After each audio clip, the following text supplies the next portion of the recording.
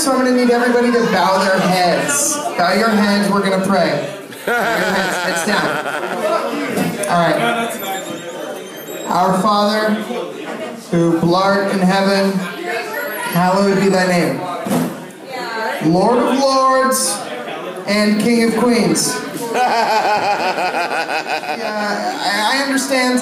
I was raised a little more traditionally. My family only ever used the Kevin James version of the Bible. Ooh, the listeners really liked that one.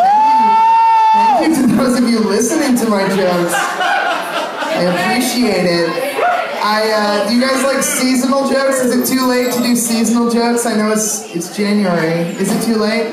No. No, it's not. I appreciate that. Do what you want. So Halloween was recently. My roommate, he was like, "Hey Alex, I've got this fake mustache. What's a joke? What's a costume that I could have that uses this fake mustache that's not racist?" And like, good on him for asking that. As a white guy, it's really sensitive.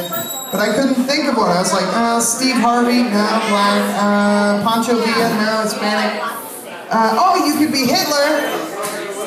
In my head, the least racist costume for him to be, since he was white, was Adolf Hitler, who had a mustache, because I forgot for a second how racist Hitler was. That was like his whole deal. He literally wrote a book about it. Thank you. All right. It's almost February, which means it's almost my favorite time of year. That's right. It's almost the time for white people to complain about Black History Month. Let's talk about it. You don't get to tell me as a white person, "Oh, why isn't there a White History Month? Why do black people get a whole month?" You don't get to complain about that when every month is Truck Month.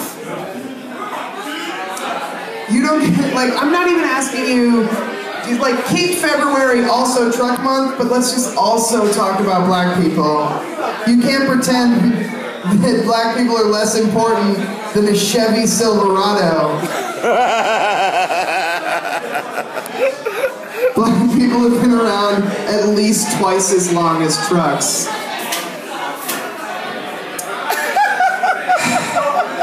I was out in public by accident one time, and I heard a guy say, "Man, if I could suck my own dick, I'd never have to talk to another woman as long as I lived." Gross, don't say that, why would you? But then I thought about it for a second, and I was like, wait a minute.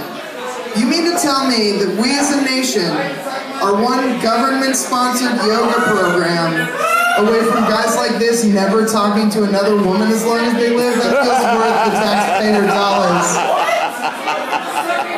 I feel like we could even sell it across the aisle. Like, even the right wing would really be into that. Because what's more self-sufficient, what's more Reaganomic than not relying on charity for your pleasure and just staying at home, literally pulling yourself up by your own bootstraps and just going to town on your downstairs for a week? That's like the most American thing you can do. I'm pretty sure that was even the plot of Atlas Shrugged. Staying at home, sucking your own dick. Thank you for liking that joke. You're right. Like, you could be the John Galt. You could be like John Galt, but instead of locomotives, it's autofellatio. One person in this room has ever read a book, and I respect it. You guys,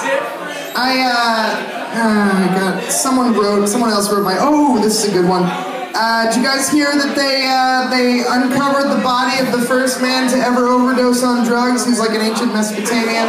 First guy ever to overdose on drugs. Scientists are calling it the world's coolest skeleton. Let's move on to another joke. Here's another joke. If you're going to construct a glory hole, make sure all the guys you want to blow are all the same height. Let's move on. It's like a logistical problem. There's like one guy who always knows he needs to crouch. And then like another guy's always got to bring a stool. And that kind of like undermines the anonymity because you can hear the scraping of the stool on the ground. Oh, there's Jeffrey.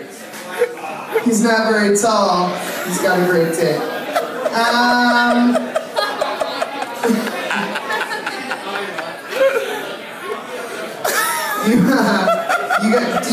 You two are listening. Do you guys want to hear about a dog I saw? I'm sorry for singing you out.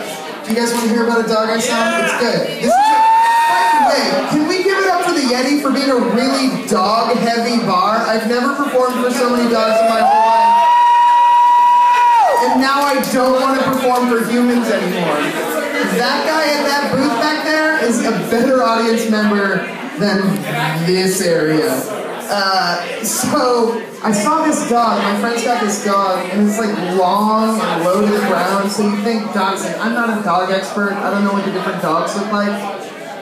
So you think dachshund, it's like long and low to the ground, but it's also hairless, which is my least favorite dog trait. I don't need a sack of skin bringing me my newspaper. Cover that shit up. So I bend down, I'm petting this like long, hairless dog, and it just coils around my arm. No thank you. We had to feed it a rat to get it to uncoil. I don't know what kind of dog it was, I'm not an expert. It's probably a spaniel.